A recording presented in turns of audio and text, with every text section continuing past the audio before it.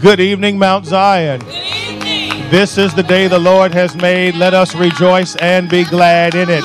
Mount Zion, we want to welcome you to another Wednesday night worship. All of you, wherever you are watching us from, we welcome you to the Mount Zion Church, 2938 East 13th Street in the great city of Austin, Texas. On behalf of our senior pastor, Reverend Dr. G.V. Clark, we invite you to come and to worship with us. So wherever you are, in your living room, in your home, on your job, you ought to get up on your feet and worship with us on this night. Come on, y'all. Let's lift up the name of Jesus.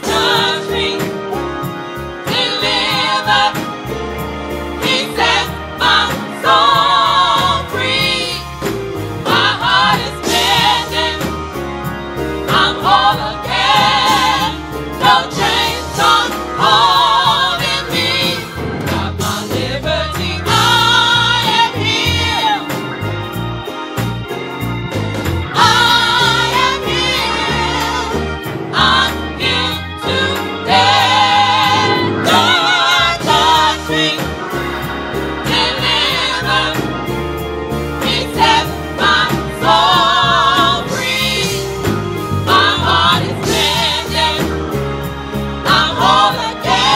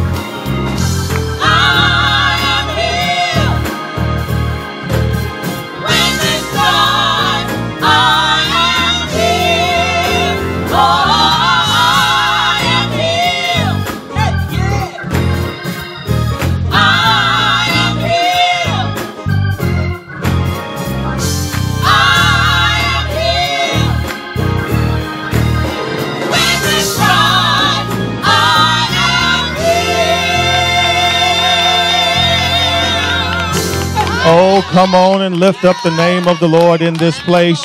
You ought to be glad that you are still here, for God has been good unto us. Again, we want to welcome you to the Mount Zion Church. We thank you for joining us on this Wednesday night for worship. We are so grateful that you have joined us. And right now, our scripture reading on this night comes from Psalm number 100. Psalm 100 says, "Make a joyful noise unto the Lord, all ye lands. Serve the Lord with gladness. Come before his presence with singing. Know ye that the Lord, he is God. It is he that has made us, and not we ourselves. We are his people and the sheep of his pasture. Enter into his gates with thanksgiving, and into his courts with praise. Be thankful unto him, and bless his name." And the psalmist says, this is why you ought to do it. "For the Lord is good. His mercy is everlasting, and his truth endureth to all generations." That's Psalm number 100 in its entirety. And it is on tonight. We want to invite you at this moment to join us in a moment of prayer. We want to remember all of our names on the prayer list. We continue to lift up all of our healthcare workers, our first responders, all of them who are on the front lines as we continue to go through this coronavirus. We pray for all who are sick and shut in. We pray for all churches that are opened in the name of our God. We pray for the Mount Zion Church. We pray for our pastor. We pray for pastors all over this land and country. And we want you to know that we are praying for you right now. Those of you who are watching with us, who are sharing with us, we lift up your name unto a God who never fails. If you will, bow with us in this moment. Most gracious God, our Father, we thank you. We come to you tonight to say thank you for just another day's journey. We thank you for your grace and your mercy.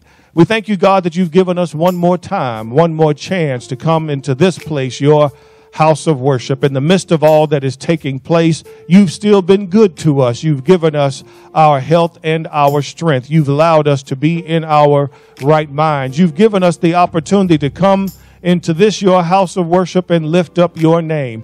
And so, God, right now, we lift up all of those that are out serving and giving their life and sacrificing to care for others. We pray for those who are standing on the front lines to care for those who are sick, those who are in hospitals.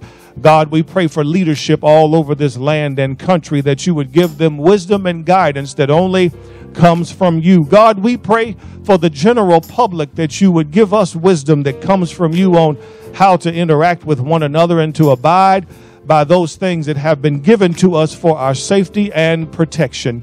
And then, God, we come to this moment and we want to say thank you for our pastor. We thank you for Reverend Dr. G.V. Clark and for all that he does for not just Mount Zion, but for this community. We ask that you continue to bless and keep him.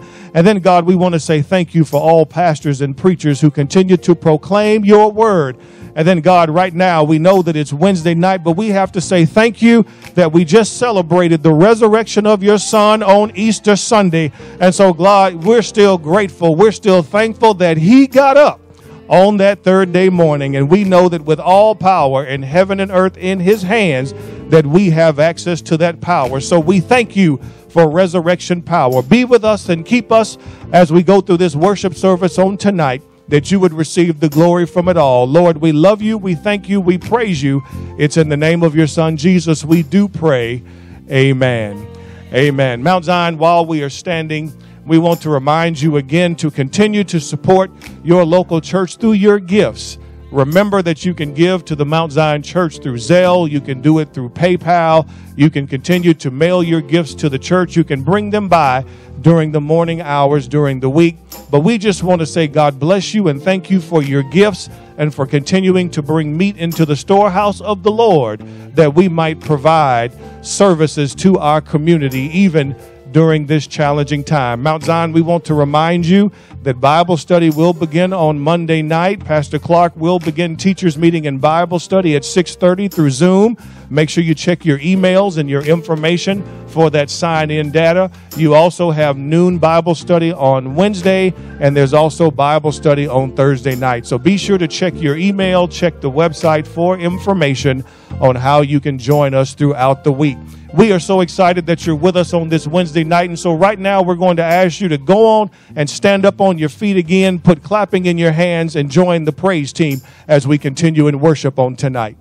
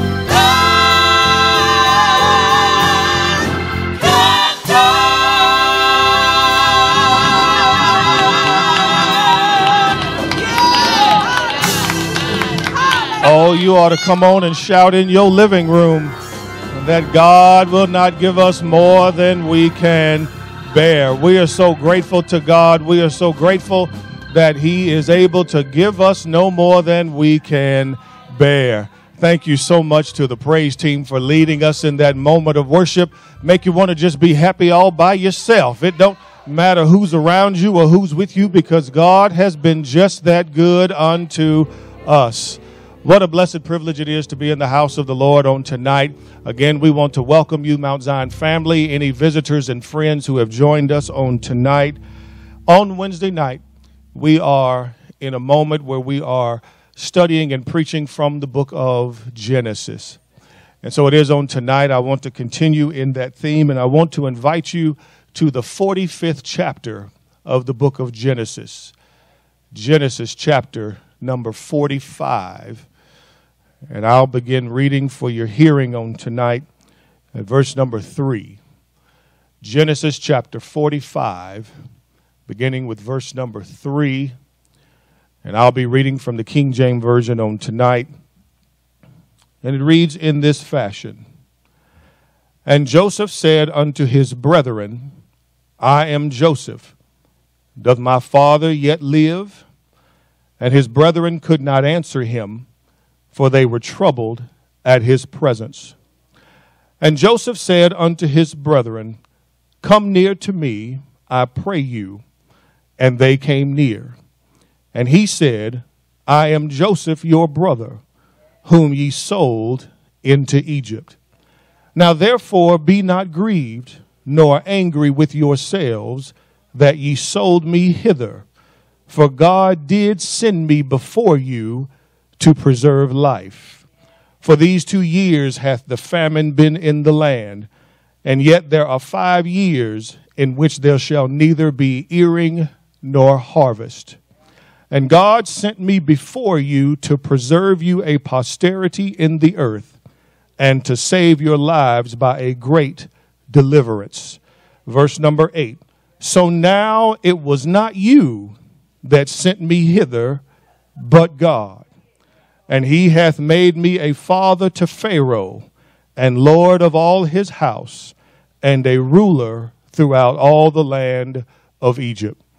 Thus ends the reading of the word on this morning. We're grateful for this opportunity to stand. And for just this short moment, I want to present for your consideration the sermon title, The Purpose in My Placement. The purpose in my placement. From the time that we are children, people are always asking us, what do you want to be when you grow up? From the time that we are in elementary school, as we further our education, people continue to ask us, who do we desire or strive to become? In other words, people are asking us, do you know your purpose? I've come to understand that even as an adult, many of us continue to buy books and read articles trying to determine what our purpose should be. And I've come to tell you right now that your purpose has already been planned by God. I was curious about purpose, and so I looked it up in the dictionary, and the dictionary says that purpose is the reason for which something or someone is created or exists. And I want you to understand that whether you recognize it or not, God already has your purpose in mind. There are many of us, I believe, that because we try to find our life purpose, that we are missing our purpose for the moment.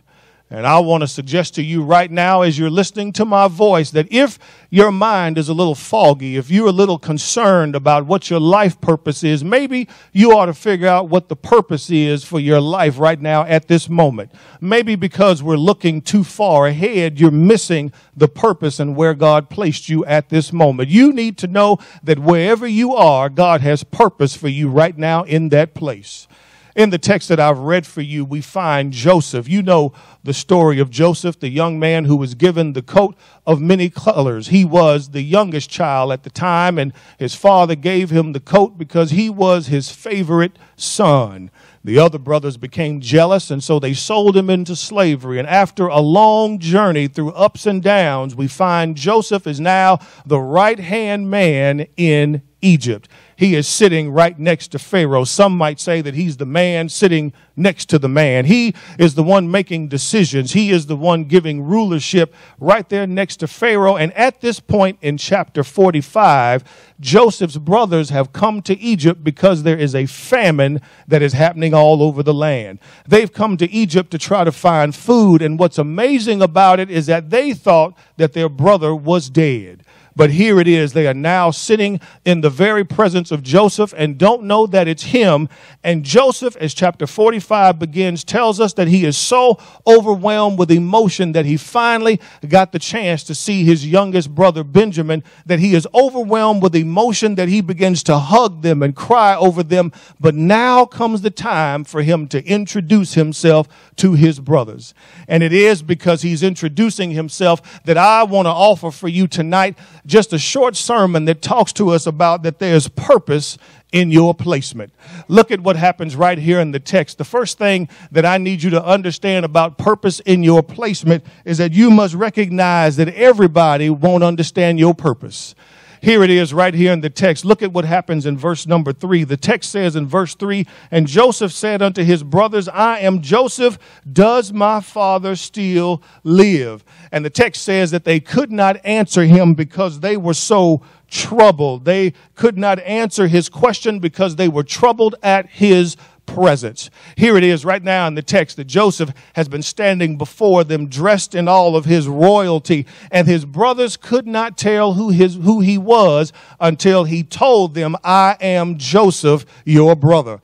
I'm not surprised that they could not tell who Joseph was, because by this time it had been over 20 years since they had seen Joseph. And it's amazing that when God has your destiny planned out, how you look different now than you did the last time some folks saw you. It's amazing how Joseph probably spoke different. I'm sure his dialect, and he was able to articulate words different. Joseph was dressed different. He was wearing the royal regalia of those who were in leadership in Egypt. I would imagine that Joseph was eating different things, that he looked a lot more different and mature than he did when his brothers last saw him. And can I pause long enough to tell somebody that other folks may not understand that there's purpose in your placement because you don't look like what you've been through. I know that that's something we like to say as a cliche in the church, but I need to tell you that folks don't understand. Folks won't recognize you because God has been keeping you through all you've been through.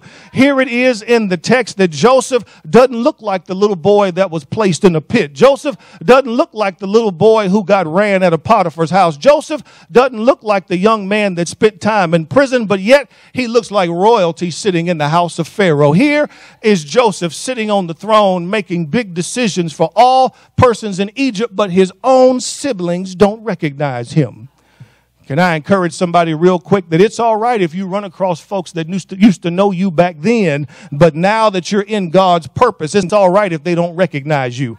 It's all right if the folks that used to mistreat you don't understand why you're sitting where you're sitting, because God has done some things in your life that change your appearance. It's all right if family members don't think that you're the one they used to grow up with, because God has purpose for you and he has begun to change who you are. Here it is in the text that Joseph, among his very own siblings, he's been eating with them, he's been sharing with them, but yet they did not understand who he was. But can I tell you something that makes this interesting is that the reason they were afraid is because they knew how they treated him before. I need to pause long enough to tell somebody you don't have to go back and get people for what they've done for you. Just let God handle it. I've come to understand that folks that mistreat me, God can do more to them than I ever could, and wasted my trying to scheme on folks. I just let God handle my lightweight. This is what happens in the text, is that Joseph just kept on trusting God, but now his brothers who are standing in front of him who need his help, he looks different than he did the last time they saw him. And I need you to understand that there is purpose in where God has placed you. But first, you need to know that everybody's not going to understand it. The second thing that I want you to notice in the text is that as you look at the purpose in your placement, not only will other people not understand it, but you need to take time to testify that God did it. Look right here in the text, verses 4 and 5. It says that Joseph repeated himself unto his brothers and said, "Come a little bit closer. Come to me. I'm asking you, because you need to know that I am Joseph, your brother, whom you sold into Egypt. Now, don't be grieved. Don't be angry with yourselves that you sold me there, because God sent me before you in order to preserve life."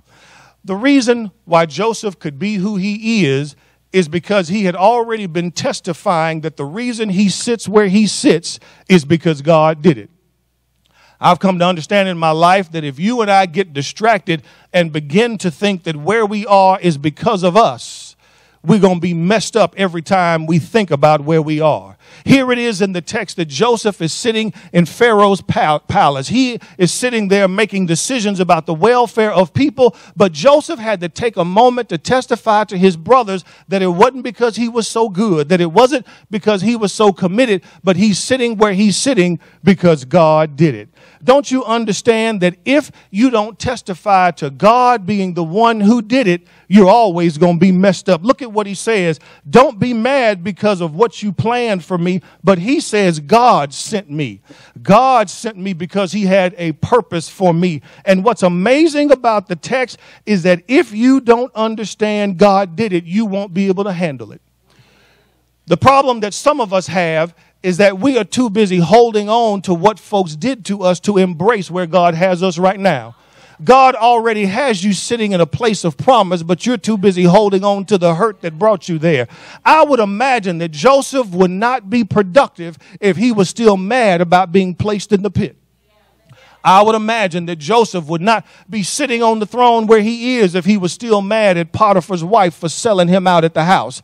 I would imagine that Joseph could not do what God was calling him to do if he was still mad at the folks in the prison when he was placed there. Joseph had to let go of what happened in the past and hold on to the promise that God had given to him. I'm just trying to help somebody to understand that God has purpose in where he's placed you, and you can't take advantage of the purpose if you keep holding on to what people did to you in the past. Notice that Joseph says it 2 times. You didn't do this, but God sent me. I want us to understand that not only can we not hold on to what other folks did to us on the journey, but if we start thinking that we did it, we'll get the big head and God might take away his provision. Here it is in the text that some of us get so carried away when we get a new title, when we get a new position, when we get a little bit of authority, when we get a few dimes in our pocket, when our bank account gets bigger than it's ever been. We begin to think that we've earned it or we deserve it, and we forget to testify that God did it. But I need to warn somebody that just as quickly as the money goes in, the money can come out. Just as easily as you were promoted, you could be demoted. Just as quickly as you were hired, you can be fired. And Joseph shows us that in the midst of the moment, you need to testify that the reason I'm standing here is because God did it. Look at what he says in the text. He talks about the fact that you did what you wanted to do to me, but God sent me here. He says you tried to get rid of me, but God used it to send me where I need to be right now. I don't know about the rest of you, but there are moments in my life where I felt neglected and abandoned, but I realize now when I look back over my life that all of it was just a part because God was sending me through it. I understand that I didn't know what was going on at the moment, but the reason I stand where I stand is because God did it. Joseph reminds us that in the midst of his brothers not understanding, being confused, being afraid that he might try to get them back for what he's done, Joseph takes a praise break moment and testifies in front of his brothers that even though you meant it for evil, God always had it in mind that it was going to be for my good. I just hope right now that as you're running through the records of your mind and thinking about all the folks that mistreated you, don't hold it to their account. Know that God was just sending you somewhere. When you think about the folks that told you you weren't ever going to be anything, the folks that would never lend you anything, the folks that won't call you back, the folks that won't return your text messages, don't waste your time worrying about them. God is sending you somewhere. But the moment that you have to embrace is that when you realize that God has placed you somewhere special, you need to testify that God did it. Not only does Joseph testify of what God did, but in the last few verses, I want you to understand that the purpose in your placement, number one, understand that everybody won't get it. Number two, recognize that you have to testify that God did it. But the last thing I want you to know about in this text is that you have to trust what God is still doing. Look at what he says. Look at what Joseph says to his brothers. He says, God sent me before you so that I might preserve life. But then in verse number 6, he says, the famine has been happening for 2 years, and there's yet 5 more years coming where there'll be no planting nor harvesting. And so he says, God sent me before you so that I might preserve a posterity, or he says there's going to be a remnant. And he says that God sent me here to preserve it and to save your life by a great deliverance. And he says, so look at me now.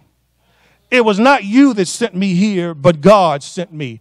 And not only did God send me, but look at where God placed me. He says, I'm sitting here as a father unto Pharaoh. I'm sitting here as a lord of all of his house, and I'm sitting here as a ruler throughout all the land of Egypt. In other words, Joseph says, I'm grateful for what God has already done, but I trust God that there's still more for me to do where God has placed me. You need to understand that Joseph knew that his purpose was not yet complete because God put him in a strategic position to not just preserve life, but to make sure that a remnant survives. What I love about this is that Joseph had come to the understanding that his place sitting next to Pharaoh was not just for him, but it was for the preserving of other people. When Joseph talks about saving a remnant, Joseph remembers the word that God gave to Abraham is that there would be a remnant of your people who will return to worship at Mount Sinai. And Joseph understood that he was just falling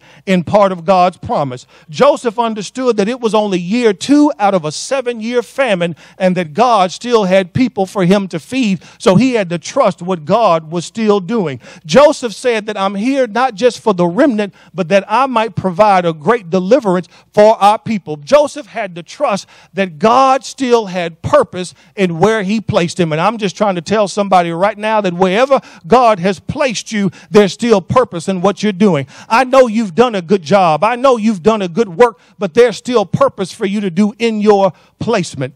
One of the things you and I have to understand about God is that God is a visionary, that God looks beyond our temporal time and looks forward into eternity and already has plans in place.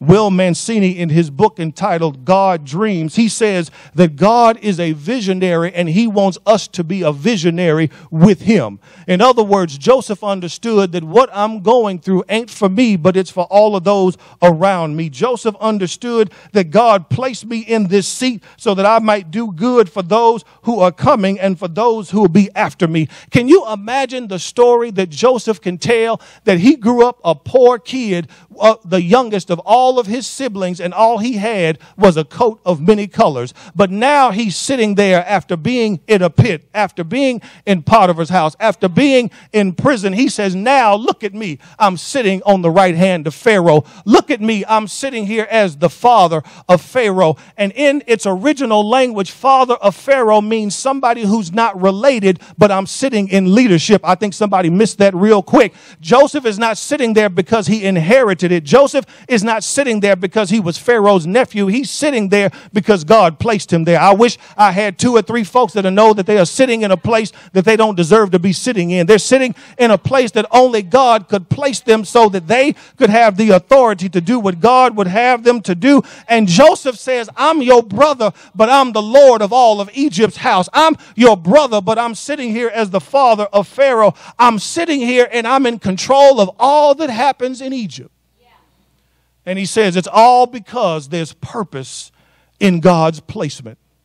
I've come tonight just to share with somebody that there is purpose in the place where God has you. There is purpose for the reason why God has you in that job, why God has you in that house, why God has you everywhere that you are. There's purpose in that place. Mount Zion, there's purpose for us sitting at 2938 East 13th Street. There's a reason why we're sitting in Austin, Texas. There's a reason why we're here, because God has purpose.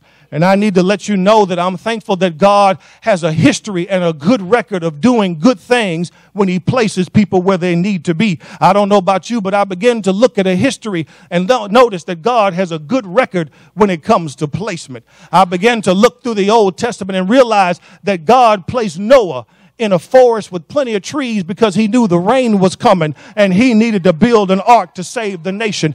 I'm reminded of the fact that God placed Moses in a wicker basket in the Nile River that he might be found by Pharaoh's daughter, just so that he could turn around years later and come and free God's people. I'm reminded that God is good at placement because he placed a young man named David at the feet of Goliath with a sling and 5 smooth stones so that he might conquer the Philistines and free the Israelite people. I'm reminded that God is good with placement because 6 months before Jesus was born, he allowed John the Baptist to come forth so that he might cry in the wilderness that there's one who's coming after me, but he is greater than me. Can I tell you that God is good with placement?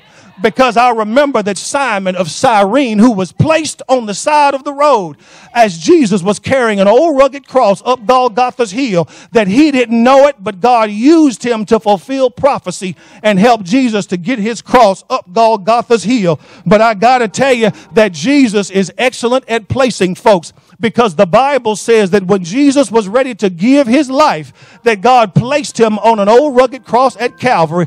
But God didn't just place him anywhere, but God placed him in the center between 2 thieves. Somebody's asking the question, why did God put him in the center and why not on the left or the right? It's because he wanted Jesus to be the center of attention. He wanted Jesus to be the focal point on Calvary. And I'm here to tell you that God does a good job of placing folks in his kingdom. But I got to let you know that Jesus knew that there was purpose in his placement. Jesus knew that the reason he came through 40 and 2 generations was because God is good at placing folks. The reason he was born in Bethlehem and walked the streets of Galilee is because he was good at placing folks. But I have to tell you that Jesus had the same issues that you and I have, and that is that everybody don't understand your purpose. The Bible says that even when he was a child, Jesus understood, like Will Smith and the Fresh Prince, that parents just don't understand, that he stayed at the temple doing his father's business because everybody don't understand it. Jesus knew that he had to testify that God did it. That's why when he was in the synagogue, he said, it's not me, but he that sent me, that I'm doing the will of him that placed me in the flesh. You need to understand that God is good at placement because he trusted what God was going to do. You need to know that while he hung on Calvary's cross, Jesus had faith that God would fulfill his requirement. That's why as he hung, bled, and died with thorns on his head, as he hung, bled, and died with a thief on the right and the left, as he hung, bled, and died, Jesus knew he could trust what God was doing. And that's why he said, it is finished, and into your hands I commit my spirit. Can't you see Jesus dying on the cross knowing that he had to trust somebody? His disciples were gone. He couldn't trust them. He couldn't trust his other followers, but yet he gave his spirit into the hand of his fathers because he knew that he could trust his father. And I got to tell you that his father did a really good job, because they took him off that cross on Friday and God held on to his spirit. He stayed in the grave all day Saturday and God held on to his spirit. But then early Sunday morning, the Bible says he got up with all power in heaven and earth in his hands, and God raised him up from the dead with all power in heaven and earth. And the Bible shows us that Jesus trusted the Father to do all in the purpose for where he placed him. I've just come tonight to tell somebody that there's purpose in your placement, that where you are is not random, that where you are is not by happenstance, but God has a purpose for you right where you are. And you need to know that if you don't have a relationship with Jesus, you're not fulfilling your full purpose, because God gave his life so that you might find purpose through him and that he might give you the power to do all that he has called you to do. And so right now, regardless of where you're listening, regardless of where you are joining us from, you need to know that God is calling you into your purpose because he has already strategically placed you where he needs you. But right now, he just wants you to come and join him in relationship. The praise team is going to provide a song, but I want you to know that right now is the time for you to give your life to Christ. If you're not a believer, if you're not saved, you need to know that God has purpose for your life.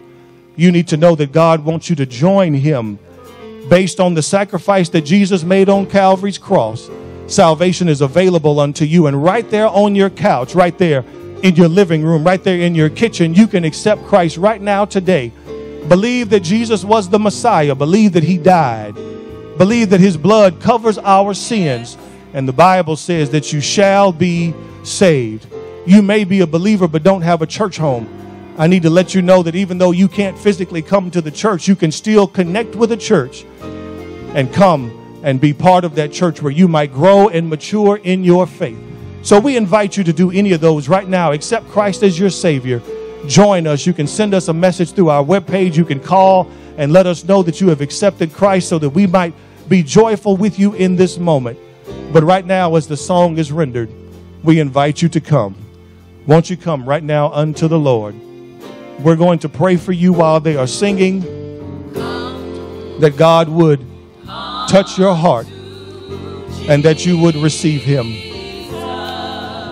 God our Father, we thank you for this time. Thank you for your word. Thank you for your purpose that you have within each of us. And we ask right now that all those who are listening, those who are watching, that they would come to the conclusion that they are not fulfilling their purpose unless they are in connection with you. We thank you for those who have just accepted you as their Savior. We pray for those who are still challenged and believing that you are the Son of God, that you would help them to hear your voice and harden not their hearts. God, we thank you for every believer and ask that you would help them to live into their purpose right where you've placed them. We thank you, God, for this time together. We thank you for your word. We thank you for those who have given their life to you, that you would strengthen them and keep them and allow them to live in their purpose. In the name of your Son, Jesus the Christ, we do pray. Amen. Amen. We are so thankful that you have joined us on tonight. Again, Mount Zion, we want to remind you that as part of our worship, giving is a critical part of what we do in our worship. So we want to remind you and encourage you to continue to give to Mount Zion. You can do it through Zelle. You can do it through PayPal. You can mail your gifts unto the church. You can bring them by during the morning hours throughout the week. But we want to thank you for continuing to bring your gifts and encourage you to continue to do so that the ministry of Mount Zion can continue to go on. Even though we cannot gather together in the building, you need to know that ministry is still taking place within our community. Again, we want to pray for all that we are duty bound to pray for, those who are sick, those who are alone in these moments. We pray for them. We pray for our leadership. We pray for our pastor. We pray for churches all over this land and country who are still celebrating the joy that comes only from God. So God bless you and thank you for joining us. After this song is done, we'll do our benedictory prayer together.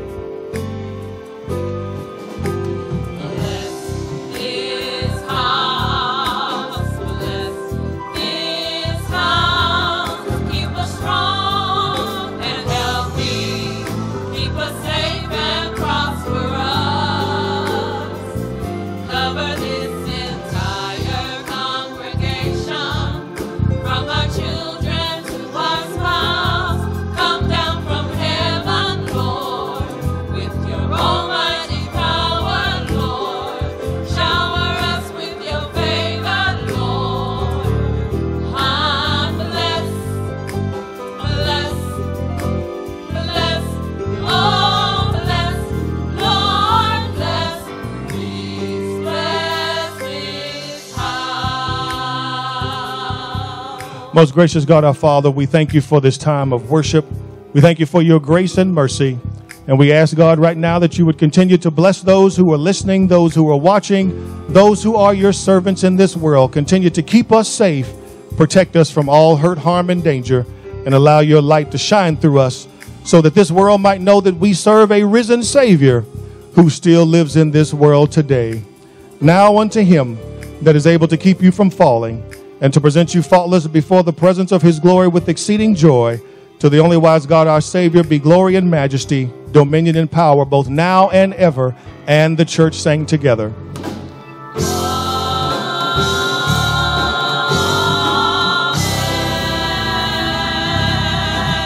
Amen. God bless you.